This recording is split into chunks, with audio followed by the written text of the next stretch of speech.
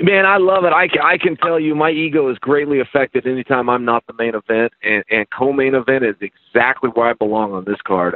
Rory MacDonald is so good.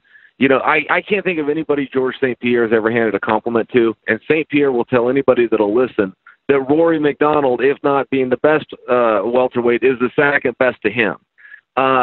With that, you know, I call out guys like John Jones, I call out Fedor, I call out Anderson Silva, I call out Rampage Jackson, I call out Rory MacDonald because he's ever been as good as those guys.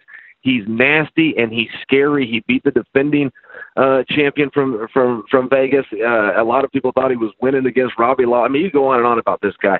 And with that said, he's not our champion.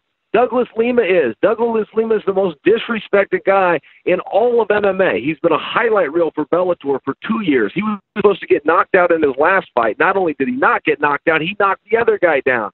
He's got incredible hands. He's huge. He should be a middleweight, but he's a man of honor that signed a contract, so he honors the contract.